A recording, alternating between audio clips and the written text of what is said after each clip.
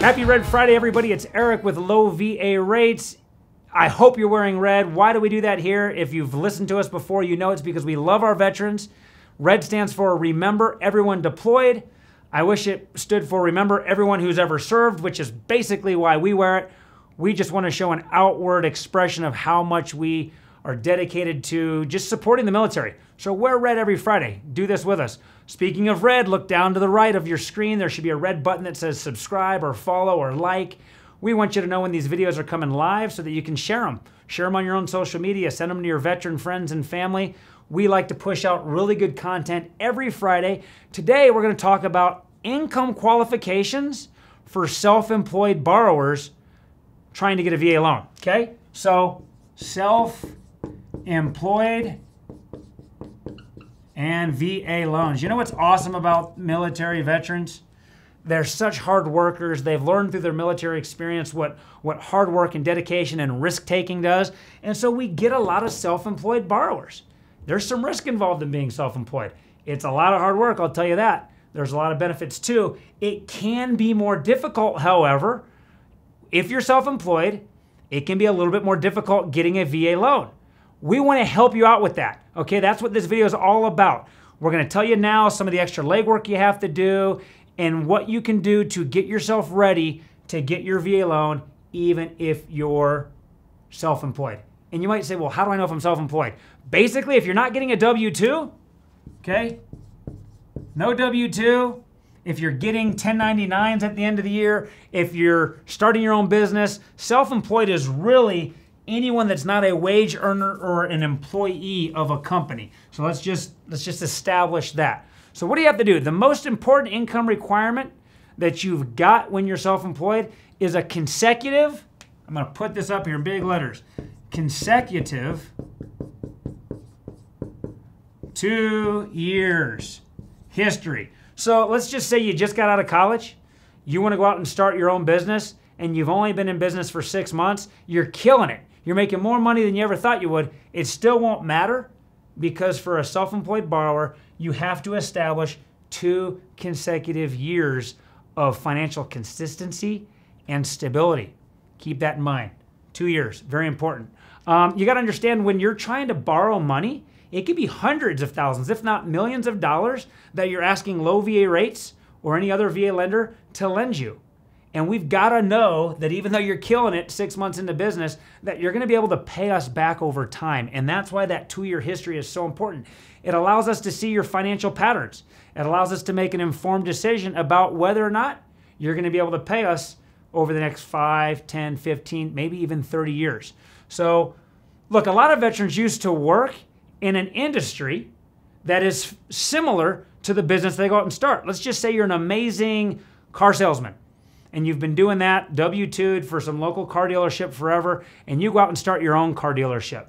Even though it's the same industry, it doesn't matter. You need 2 years of consistent self-employment at that company that you're starting. Okay? Second thing, another very important thing to remember and to prepare for if you are a self-employed veteran. So not only do you have to have 2 years of consecutive self-employment, that employment over those 2 years needs to remain, I'm going to use fairly, stable. So back to this example of you starting your own car dealership. Let's say year 1, you crushed it. You sold more cars than you ever thought you did, but then COVID hits in year 2, everybody clams up and stops buying cars, and the income drops by like 50%. You might think, well, but I made 4 or 5 times what I needed to in year 1, but in year 2, crap just hit the fan, but I still made pretty good money. You might not get qualified for the loan. That's one of the risks in self-employment. Who's to say in year 3, it doesn't get even worse? So a lot of this sporadic up and down is not good. If it decreases just a little bit, that's not something to worry about. I would say normally speaking, if your decrease is 25% or less, then that's okay. I know as a self-employed person myself, over the years, the income's gone up and down and up and down. It's just those massive swings Well, we don't ever care if there's a massive swing up. That's just a benefit to you, and it makes it easier to put money away and save money. But it's that sporadic up and down that can make it a bit more difficult to get approved for a loan if you're self-employed. Now, what we normally do is we'll calculate your average monthly income by adding year 1 and year 2 together, coming up with a total, and then dividing that by 24 months. That would then be your monthly income that we would say you make. Now, you might say, yeah, but one month I made 10 grand. Doesn't matter. We take a 2-year kind of average, okay? But if your income decreases on year 2 by more than 25%, it's likely that we're only going to be able to use that second year and take our average from that. So let's just say, again, you made $200,000 year 1. Year 2, you took a big dive. You only made $50,000 in year 2. You might say, okay, Eric, but if you add those two up, that's $250,000 divided by 24. That's close to $10,000 a month. We can't do that because there's been more than a 25% decrease over the first year. So what we'd have to do is take the $50,000, divide that by 12, and now you're under $5,000 a month. It still may be plenty of money to get approved for the home you're trying to buy, but it's not nearly as nice as the average between year 1 and 2, and I hope that makes sense. Now, another requirement is going to be documentation, okay? We've talked about income consistency or employment consistency and stability. Your income better not have a bunch of up and downs. You also need to understand there's going to be extra paperwork or documents. Nobody likes paperwork or documents. It's part of being self-employed. Now, if you're a regular wage earner, you normally send in 2 years worth of W-2s and 1 month's worth of pay stubs. Pretty simple. But if you're self-employed, we're going to need a lot more information from you. Here's what we're probably going to need. 2 years, that's that magic word there, 2 years, tax returns. And tax returns can be 50, 60, 100 pages in some cases. And not only do we need your personal tax returns, but we need both personal and business tax returns. Some self-employed borrowers might have numerous businesses. It can become somewhat daunting. Get with your CPA.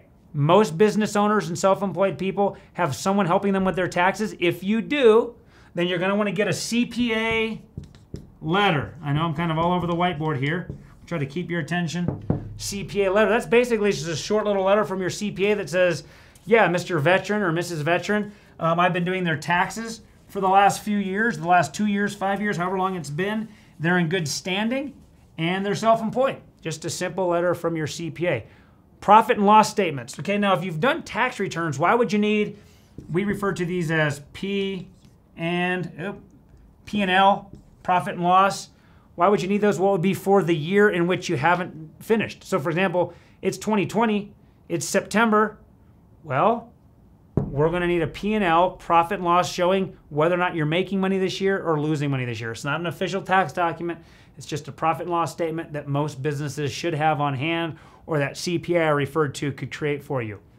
If you've got stockholders or partners in your business, we don't see this often, but if you're a big dog and you've got stockholders and partners in your company, you're likely going to need to give us a list of all those stockholders and partners. There could potentially be even more.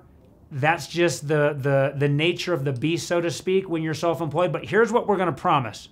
We're not going to ask all of this stuff just to make your life difficult. We ask for all of this up front, and we educate you with these videos so that when our underwriters finally get to the point where they're underwriting your file, we've got almost, if not everything we need to evaluate the level of risk that you would be if we gave you a loan. It's just part of the process. It's one of the downsides, if you will, of being self-employed. There's a lot of upsides. We just don't want you to get frustrated. Let me grab that pen. Just don't want you to get frustrated. And if you know this stuff up front, you're more prepared, you're ready to rock and roll. Now, the final income qualification you need to know about is it's only your taxable income that we're going to count. I learned the hard way when I first got into business for myself. There's all sorts of benefits in being able to expense your miles and write your car off and basically take all of your income and chop it way down so that you can pay as little in taxes as possible. That sounds great, right? But keep in mind, I keep using the word killer today, but if you've got this killer income, and it's your gross income, okay? Got this killer gross income, but you wrote all this stuff off, all your travel, all your food. Now, I'm not a tax guy, not giving you tax advice at all. Just know if you took a $200,000 in killer income and you wrote 175 of it off in expenses, you're only going to have $25,000 of taxable income for us to consider.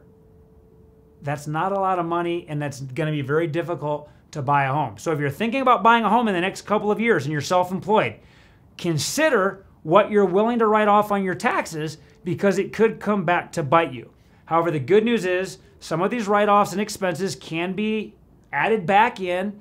Again, this is basic tax information. It's not advice, but you can add back in your depreciation. Those miles that you've written off can be added back in. Portions of your meals and entertainment can be added back in. That's all the underwriter's job, not my job. But if you'd like a more complete list of what you might be able to add back in so that we can count that with your income, I'd start discussing that topic with your CPA. Let's wrap this all up. While income qualifications for VA loans are more strict and time-consuming if you're self-employed, it's only because both the VA and automatic lenders like low VA rates want to make sure you're not getting into a home that you cannot afford. What a tragedy, travesty, nightmare that is when a veteran goes after the American dream, gets into a home when they shouldn't have been qualified for that home to begin with. It's just a mess when you can't make those home payments. So rest assured, low VA rates, we know what we're doing. We do loans for self-employed veterans all of the time. I hope you found this video useful. If you have questions, ask them down in the comment section of the video, and we love having interaction with you. We'll see you next Friday, and we hope you're wearing red.